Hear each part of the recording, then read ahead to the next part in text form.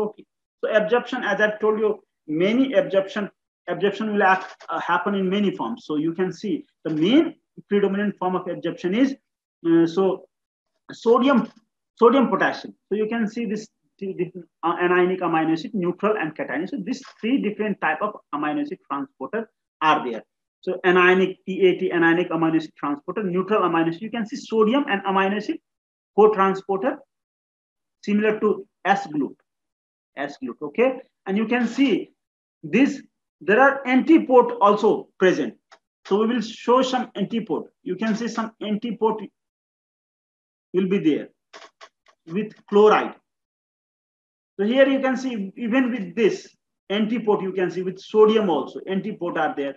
So predominantly sympode, there can be antipode, and then here you can see amino acid, anionic amino acid transporter is there.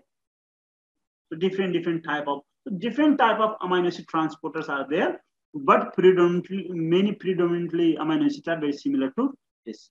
So just do this question. We have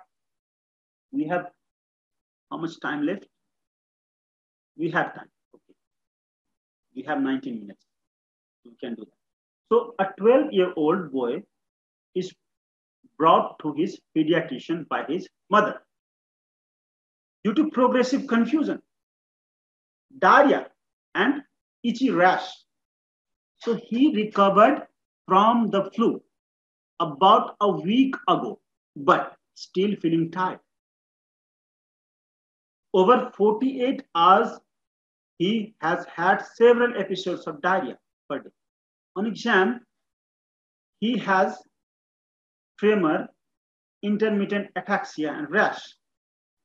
His mom says that he has previously had these kinds of symptoms, usually after he has an illness.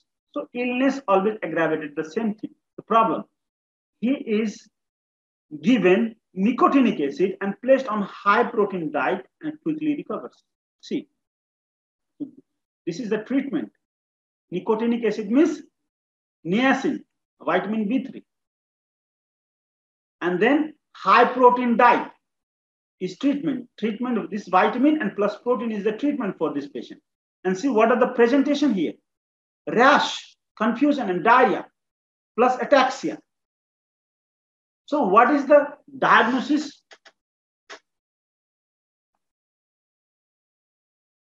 What would be the diagnosis? I don't know. That's a good answer. That's a good answer actually, Ketura. That's a good answer. At least you tried. You recognized something. Pellagra. Very good. Pellagra. So what is the deficiency in pellagra? What deficiency caused pellagra? Vitamin B3 deficiency. So niacin deficiency. Okay. From this question, easily you can see niacin deficiency is there. That's good answer. Not bad answer. Maybe not correct, but good answer. So B, try to answer. Now, I'll tell you. Niacin deficiency. Yes, niacin deficiency is there. You can see in this patient what will happen. This niacin is deficient. Yes, niacin is deficient. Niacin is deficient. What is niacin? Niacin is this type of vitamin. Niacin has like this type of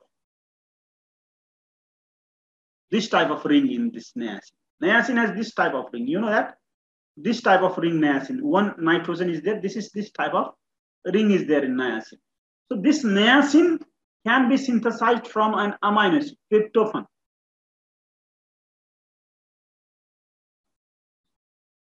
Tryptophan. The letter is W. It is synthesized from this in our body. This is the only vitamin that is synthesized. And for synthesis, it requires the help of vitamin B6. So I have told you the function of vitamin B6. He is a very good man. V for vitamin, synthesis of vitamin. E for heme synthesis, V for vitamin. So you can see here, vitamin B6 is involved in vitamin synthesis, niacin. Now, what will happen if this is deficient? Okay, This will cause pellagra. And if this is deficient, what will happen? This, because of it will also be deficient. This will also be, because of this deficiency, this will be also be deficiency. It will cause what? It will cause pellagra. And that is a good answer. But there are other function of this tryptophan as well. Tryptophan, you know, tryptophan will also form serotonin. Serotonin. Serotonin is what is the other name of serotonin? 5-hydroxytryptamine from tryptophan. So did you understand this? And because of this tryptophan deficiency, this will also be apparent. This will affect your brain. So brain and your pellagra. Brain involvement plus pellagra. Here, problem is in tryptophan deficiency. Problem is here tryptophan deficiency. Tryptophan deficiency. Yes. Did you understand this pathogenesis? Be quick to answer. Yes, sir. Okay. So because of this tryptophan deficiency, and why is this deficient? Because the transporter that is present in intestine is defective. Transporter for tryptophan is defective, and that is why it is not absorbed. Or your body has deficiency in tryptophan, and this deficiency will cause deficiency in niacin and then serotonin. Serotonin is to brain. You can see that is why it is ataxia. This will cause ataxia because of lack of serotonin, 5-hydroxytryptamine, serotonin. And then, you know, which type of neurotransmitter is this serotonin? It is for satisfaction. Serotonin is for satisfaction. Satisfaction, your confidence, your contentment, happiness, not just that pleasure type of happiness, calmness, peace of mind. Is the serotonin is required for all this satisfaction. You told you must have religious people. You may have said that, okay, you need to be satisfied, but you need to be satisfied in your life. You need to be content in your life. You need to be peaceful in your life. But I'll tell you, you need to increase medically. You need to increase 5-hydroxytryptamine in your brain, so you will become satisfied. So this is 5-hydroxytryptamine. How would you increase? You have to take this tryptophan. So this is another significance. I'll tell you. Now, this tryptophan is deficient. That is why 5-hydroxytryptamine is deficient, and this will cause problem in the brain. Here, tryptophan is absent. That is why niacin is deficient. Niacin, and this tryptophan are absent because of this W. I'll write W. This is because of transporter defect. Let's see what happens now. This is the diagnosis is Hartnup disease. What is Hartnup disease? Hartnup disease is because of actually intestinal and tubular reabsorption. Intestinal absorption and tubular reabsorption are very specific transporter. Amino acid is deficient here. So that transporter is called neutral amino acid transporter. Just remember this. B0 is neutral amino acid transporter. B0 or something else. I'll tell you. Neutral amino acid transporter. So this is called neutral amino acid transporter. So this neutral amino acid transporter is deficient, and because of this tryptophan is affected more. And this all amino acid will be affected, but tryptophan will be affected more. I will tell you why. So tryptophan will be affected more, and tryptophan will be deficient. Why these all amino acids are not deficient? I will give you explanation. And this tryptophan will be deficient more. And this you can see nicotine, and that is why nicotinic acid and serotonin will be deficient. And that is what pellagra-like presentation and cerebral ataxia. So these are the presentation. Pellagra plus cerebral ataxia is equal to Hartnup disease. Don't forget, this is a very important condition. Now diagnosis, how would you diagnose? You increase, there will be increased level of amino acid in urine. Understood? There will be increased amount of amino acid in urine. Which amino acid? Neutral amino acid, including tryptophan.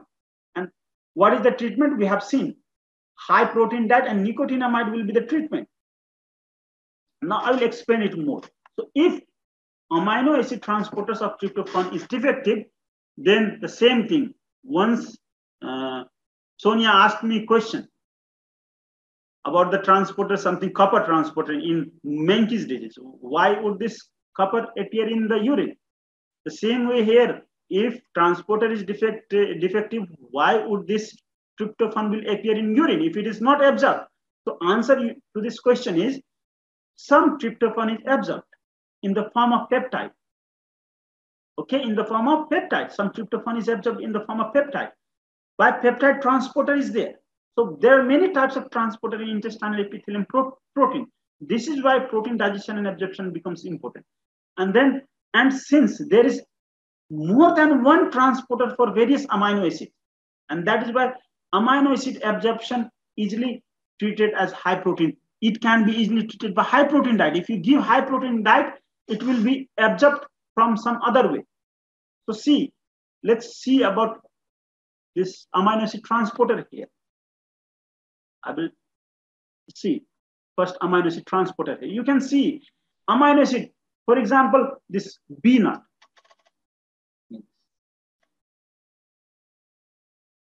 You can see here this amino acid transporter here, and then tryptophan. Where is this tryptophan?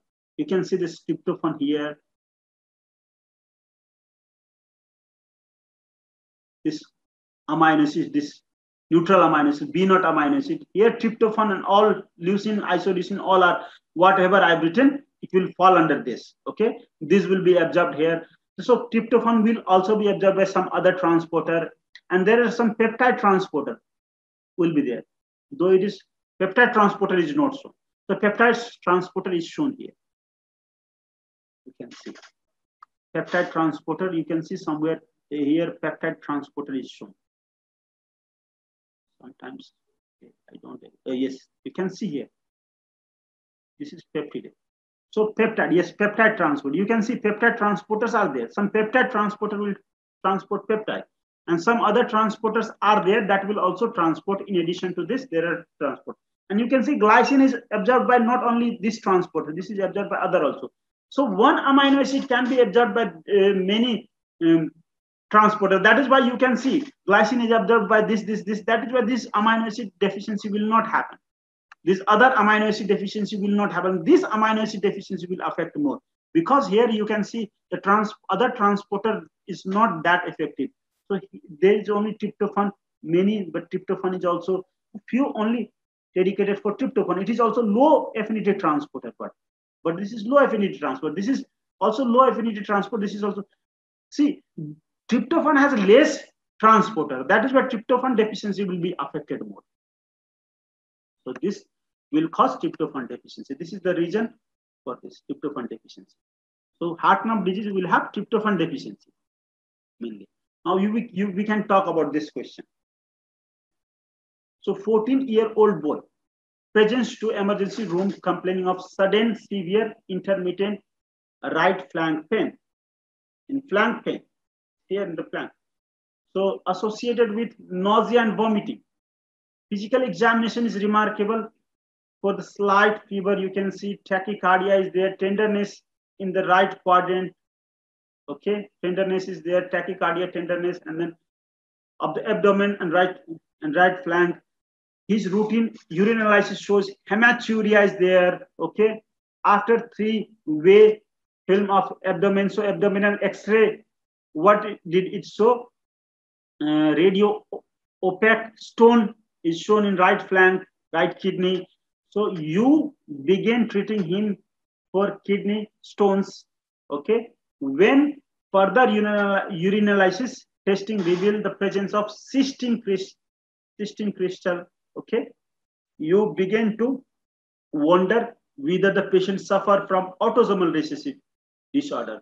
This is associated with abnormal renal and intestinal transport of 4 amino acids. So what is the diagnosis here?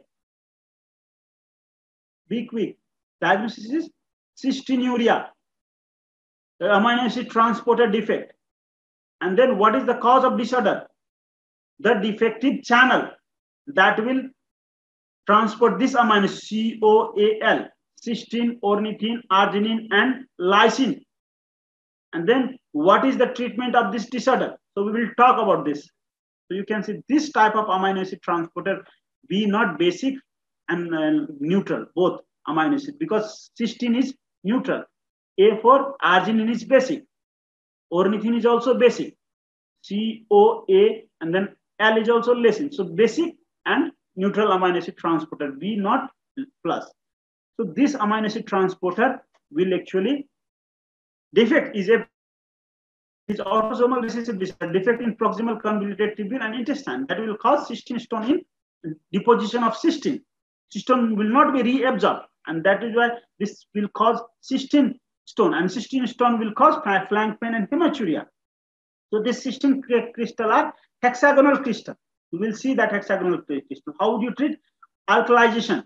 So alkylating agent like potassium citrate and acetazolamide, and chelating agent penicillamide, that will increase the solubility of this stone, and you limit little bit the protein diet.